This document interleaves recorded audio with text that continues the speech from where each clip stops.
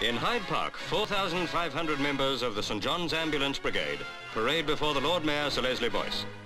Men, women and youngsters, they belong to number 1 Prince of Wales district and come from the City of London. Lady Dunbar Nasmith, wife of the submarine VC of the 1914-18 war, inspects the nursing cadets. There are about 116,000 St. John's members in Britain. They give their services free to look after us when we're enjoying ourselves, and they pay for their own uniforms. Inspecting the boy cadets is the Commissioner-in-Chief, Lieutenant General Sir Otto Lund. Almost anywhere you'll find St. John's watching and waiting quietly, ready to render first aid.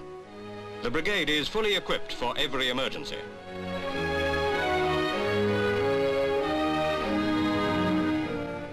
To York Minster go other members of the brigade for the first service to be held in the north since the order was founded 800 years ago. It's difficult to assess the fine service these people render to us because of their silent efficiency. But it's an inspiring thought in this material age that so many should give so much to help their fellow men. All too rare ceremonies like these remind us and enable us to pay a belated tribute.